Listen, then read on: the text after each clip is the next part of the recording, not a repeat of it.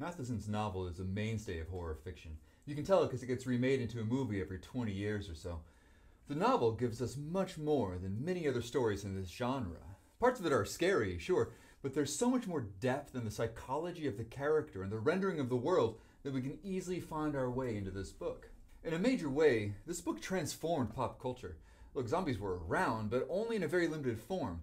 Vampires were cliché dukes and counts with black capes and Eastern European accents. Pretty trite, really. Matheson's novel updates the vampire in such a way that it actually informs the future of the zombie horde. This novel, 1954, inspired not only its own film knockoffs, but also George Romero's classic Night of the Living Dead, the first modern zombie thriller. I mean, yeah, zombie movies are a little bit older than that, but Romero's film sets the tone for all that followed. There would be no Night of the Living Dead without I Am Legend. Matheson's book also dwells on the psychology of isolation. Robert Neville lives in a burned-out hellscape, quarantined to his own house due to a global epidemic that has left him utterly isolated. Fiction! More than just a series of graphic scenes or scary sequences, we get a deep representation of what happens to a human mind when forced out from all social interaction. And it's heartbreaking. Just wait to get to the dog part, it'll kill you. I think to best understand what's going on here, we would do well to get some background in psychoanalytic theory. Psychoanalysis plays a large part in literary theory. Now, there's a major distinction we have to make. This isn't psychology. There's nothing clinical about it. We aren't talking about real people or real minds or anything. We're talking about literature, about art, about constructed and made up things. But in our analysis of these things, we can uncover some of the structures that make up real consciousness. The stuff that populates and informs actual human minds. What I mean is when we apply a psychoanalytic framework to a novel, we're not looking at character as if they were some kind of case study. We're looking at a collective mind of the culture that produced and received the work of art. The big name in the background here is, of course, Sigmund Freud. Freud, you know, great big weirdo, but honestly, all of that mom love stuff is really misunderstood. For Freud, human self-identity emerges from the interaction of two forces. One, the primal bodily urges of the libido, fears, desires, the famous 4 Fs, feeding, fighting, fleeing, reproducing. The other force was the rational, organized requirements that arise when living in a society. Morality, law, duty, things I owe other people, things I must do to live at peace with my neighbors. This force Freud called the superego. The other he called the id, or the subconscious. These two forces don't always see eye to eye. They usually don't, in fact. The things the id wants, consumption, gratification, preservation, are restrained by the dictates of the superego. Societies can only function when there are shared expectations about safety or security, ensured rights, protections. So I'm caught. I have to fulfill my instinctual desires, but for my own well-being, I also need to remain in good graces with the social order. As a result, Freud says, a third force appears, the self, I, the ego. This is the conscious mind that wills and acts, and those wills and actions are designed to navigate between the desires of the id and the requirements of the superego. What's the best way that I can fulfill both these instincts, as well as inhabit society? The mentally healthy I finds a way. Let's take an example. I saw a nature documentary one time, David Attenborough, talking about this hunter tribesman.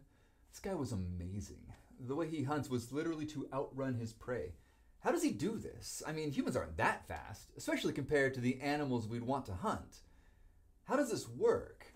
So, dude's chasing after a gazelle, and the gazelle, of course, is way faster than the dude. But look, at some point, the gazelle gets overheated, has to rest in the shade for a bit. Not the human, though. He sweats and cools himself off as he's jogging along. So, as soon as the gazelle starts to catch her breath a little, here comes homie jogging along, and the gazelle's got to run again.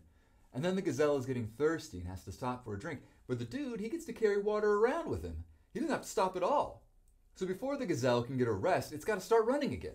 So the gazelle is faster than the human, but the hunter's physical body is made up so that he can keep moving when the gazelle gets tired out. So after days of chasing, the gazelle literally just falls over dead from exhaustion. The hunt is over. Man 1, gazelle 0. Hunter grabs the gazelle, heads back home. Hunt's over. Look, that's just because of the hunter's body. I could totally outrun a gazelle. I mean, I couldn't outrun a gazelle, but like the human body can outrun a gazelle. We're made to do that. But look, I'm not going to go chasing after a gazelle. Even if I were in shape, I'm not going to go chase after a gazelle. What would happen if I told my wife, well, I'll have to get some dinner, and went for a jog for 6 days? Bro, go to the drive-thru.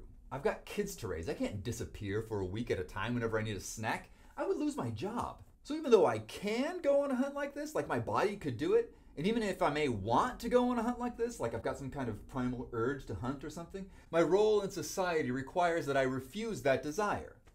But what happens to the desire then? Well, for the mentally healthy person, the I between the id hunter and the superego society, I would repress that desire. Now this is all a pretty trivial example. There are far more significant things I might need to repress than my urge to hunt gazelle. Traumas from past events could threaten to overwhelm my daily life. Fears, rational or irrational, could drive a wedge between me and my neighbors or even my family. Unchecked desires could unravel the balance we need to strike to continue living peaceably with one another in society. In order to maintain a healthy mental life and a healthy society, I've got to do something else with those desires. This is Freud's theory of repression. By way of definition, repression is the act of transferring unwanted memories or desires from the conscious mind to the subconscious mind. Now I say act here, but this is really more of an involuntary thing. This is less a claim about what we should do and more a description of what is happening in our minds. This is just something brains do. Repressed thoughts are often traumatic early childhood memories or natural desires deemed socially unacceptable.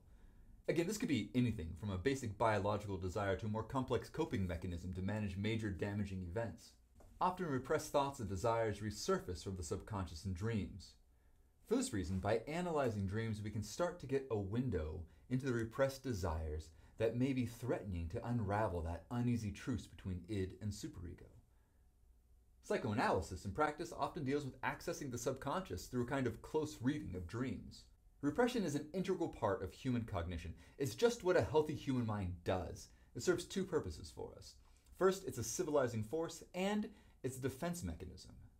So first, a civilizing force. The adaptation of human beings to different socio-historical circumstances requires repression. This means that different social contexts will authorize some aspects of our repressed subconscious desires while requiring us to put a cap on others. Hence, societies shift on what's deemed acceptable behavior. What is potentially socially destructive in one context isn't necessarily socially destructive in another. So, for example, a running hunter chasing the gazelle, the move from hunter-gatherer agrarian societies requires a change in human behaviors. Or the change from nomadic to sedentary tribes requires a different lifestyle in which different things are acceptable. Running after the gazelle is both personally fulfilling and socially necessary in a tribe of hunters, but staying still to raise crops is far more advantageous for a society of farmers. The formation of civil societies is based on the repression of non-civilized or pre-civilized desires and behaviors. Now, civil society here, I mean any group of humans living together for the mutual betterment of all. This includes the formation of laws or duties or other social expectations that produce the social good. Second, as a defense mechanism, painful memories are repressed to protect the ego, the conscious mind, the self or I, from the destructive demands of the instincts. Trauma, especially trauma suffered at a young age, is automatically transferred away from waking thoughts to avoid fixation, obsession, or other self-destructive behaviors. Let's have a look at an example. You guys know Phineas and Ferb? This episode was called Monster from the Id. So Candace has lost a present she got from Jeremy, this boy she has a crush on, and wants to recreate it before he finds out. But she can't remember what it looks like, so the gang goes on a journey through Candace's subconscious to retrieve the info. Okay, here it is. We're going deep into your mind. Never know what we will find. Repression, aggression, your embarrassing obsession would make Freud annoyed. But don't be paranoid, we're going deep into your mind. We're going deep into your mind. Were you traumatized by squirrels? Or a little girl with curls? Do you fear the number 7? Does a zebra call you Kevin? We're going deep into your mind. Your psyche will unwind. Was there a monster in your bed? A fear of moldy bread? Or just a giant bloated baby head? Going deep into your mind. Here we are, Candace. Amazing. Now look, sure, this is a silly kids show, but there's a lot of stuff in here. Candace is pulled into this dangerous part of her mind through a mirror, a reflection of herself that is not her true self, but an inverted image of herself, an imposter. Once there, she finds a past trauma represented by a bunch of squirrels in her pants. There's a zebra that calls her Kevin. At the deepest part of her mind, a wild animal, often prey for predators, misreads her identity. The number 7, why is 6 afraid of 7? Because 7, 8, 9 is a stupid joke, but she's afraid of being consumed, eaten, swallowed up. The monster beneath her bed, an archetype representing the deepest unacknowledged fears of the subconscious. But it turns out it's just her under the bed. And all this, what she's really afraid of is herself in some way. A fear of moldy bread, things growing on something else. Not exactly like a parasite, but one living organism using the body of another as a host. If you don't get it already, here's the kicker. A giant floating baby head. Look, Candace is afraid of getting knocked up. Remember, all this started because she's trying to make Jeremy believe she hasn't lost something. Jeremy, the boy she has a crush on, who turns out to be creepy old sex-crazed Freud in disguise. She's got squirrels in her pants, and there's something threatening deep inside her, but she's really scared of making a baby. And why shouldn't she be? 14-year-old girl with her first boyfriend. But a baby would certainly be socially or personally upsetting to the social order. So she's got to repress all those feelings and desires, even though they're completely natural, in order to appease the social order. Oh, okay, so repression is normal, it's healthy. But once those desires are pushed down, what happens to them? I'll keep all my emotions right here, and then one day I'll die. For a healthy psychology, there needs to be a release, a return of the repressed. So how does this happen? Well, 2 ways. The first process is called displacement. As emotions associated with repressed fears or desires resurface in dreams, they are transferred into seemingly trivial things that begin to take on extraordinary significance until those symbols essentially take over the dream. Here's Freud. Displacement is the principal means used in dream distortion in which dream thoughts must submit. When the waking mind recalls the dream, it becomes fixated on one particular aspect. This object is therefore associated with the repressed desires now appearing in a new form. I mean, this happens all the time, right? I had a dream last night where I was flying through the air, and then I traveled back in time and I was running through the forest and there was a pumpkin laying on the ground, and then Darth Vader was chasing me, but I jumped down this massive elevator shaft and got away, and then I built a castle, but there was no bathroom in it, and when I woke up, I said, I just had the weirdest dream about a pumpkin. Wait, what? What about all that other stuff? Why did I think the pumpkin was the most important part of all of that? Tell me about the pumpkin, Dr. Freud says. And I'll have to say something about, like, when I was a kid. I went out on Halloween and smashed somebody's jack-o'-lantern. And when my dad found out, like, he wasn't mad, like I thought he would be, but he got really, really sad. And then he told me about when he was a kid, he went to jail for doing something stupid just by hanging out with the wrong group of guys. And it almost ruined his entire life. And he was, like, so dang sad. I felt so guilty. I never felt so guilty in my entire life. And then Freud is like, aha! The pumpkin represents your relationship with your father. This means the pumpkin is acting as an image that represents all my emotions about my dad and our relationship that I've repressed. What's happening here is called condensation. Multiple libidinal thoughts are compressed into a single image called a symbol. This symbol is the manifestation of the return of the repressed through displacement. Second, repressed libidinal desires return through a process called substitute formation. In this process, the object of my fear or trauma disappears from my consciousness entirely, and all the feelings I have associated with that are moved on to a more acceptable substitute. So for Freud, this is the father, a figure of authority, dominance, control, a kind of mastery over the world that I desire but can't have.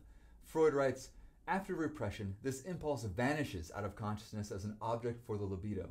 As a substitute for him, we find a corresponding situation, some animal, which is more or less suited to be an object of dread. Look, if everyone just went around being terrified of their fathers all the time, society would crumble. So I have to displace that fear into something totally cool to be afraid of, like Darth Vader in my dream. I mean, it's not as abstract as Freud makes it out here. It's not all fears of fathers or desires for mothers or that kind of stuff. There are all sorts of things we need to repress in order to function as human beings and maintain our place in society. The biggest one, maybe, the universal one, is death. I'm sorry.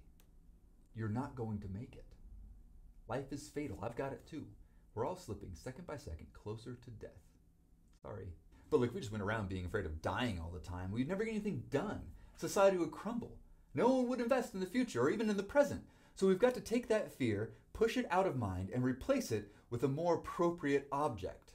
So that's the mechanism for repression, but how does it work? Well, again, 2 ways. One, in a healthy psychology, repressed objects return through creative outlets, art, literature, dreams, where some of the censorship of the superego is less pronounced. Because artistic expression, just like a dream, is considered something created apart from reality, those repressed desires can resurface in displaced or substituted forms. Not death, but zombies. I can go watch a film or read a novel about zombies or vampires or plagues and draw all those emotions into a safe place where I can feel them, but at a distance. Instead of letting it get all bottled up inside of me, I'm able to purge them in this non-socially destructive way. But there are also ways repressed desires can return in less healthy ways. The first is called neurosis. In this scenario, something misfires in the substitute formation stage. Instead of the repressed object returning in a more socially constructive way, it returns in a way that's just as bad as the thing being repressed. The person fulfills the repressed desire through other equally destructive means. So look, I really want to chase that gazelle, man. In a normal, healthy situation, maybe I'll take up jogging as exercise or something.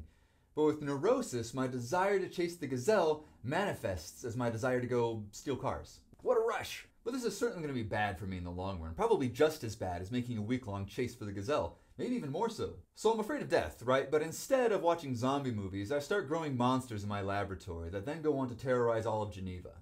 Or another way repression might go wrong is in perversion. Here a person recognizes they've repressed some desire. They see it for what it is. But instead of finding a socially acceptable substitute, they will instead embrace that desire that should be repressed. So gazelle runs past my window, and I'm like, oh man, here we go. But I shouldn't. If I go run after that sucker, I'll lose my job, I'll anger my family. But dang, it's getting away, and I get up and I go after it. I see the thing, I know it will be bad for me, but I still go after it anyway. Okay, so how might we read Robert Neville's situation through this lens? Now remember, we're not interested in Robert Neville as a person. Robert Neville is not real. But this story and its impact on our culture does do the work of substitute formation and condensation. It highlights repression at a cultural level. When we read this text, we kind of have to read like perverts. What is the thing we're trying to push down? Or maybe more precisely, what is the thing that has been deemed socially unacceptable that we're being forced to ignore? Look, listen, all of this stuff about the superego sounds nice and all. We all want to live in harmony, but there's a level of control here that smacks of cultural relativity. Whether or not something socially destructive is good or bad ultimately depends on whether or not that society is good or bad. An unjust society will repress justice. An unfree society will repress freedom. An unloving society will repress love. And frankly, in the unjust, unfree, unloving society, you ought to be a pervert. Freud's book, he discusses all this in. It's called Civilization and Its Discontents. And being discontent is totally an option. When we engage in the work of literature at this level, one of the things we're looking for is something of a roadmap for resistance. What should we be resisting? What is this text called up right here in front of us, right now, that we can now for the first time see clearly that we've been made to ignore? What is it that mid-century America found so terrifying and had to substitute for the living dead? What is it about mass culture that needs to revisit the same story every 20 years? We have our condensed symbols right in front of us. Ben Cortman and a slew of vampires, social isolation, global pandemics, mass deaths, systemic failure on every level. The work of psychoanalysis is to address these symbols, to drag them into the light of consciousness and liberate us from the overreach of their control. But its job is also to awaken us to the systems and institutions that dictate the limits of socially acceptable behaviors and ideas. Just from your reading of the first third of this book, what is under critique? What is being repressed?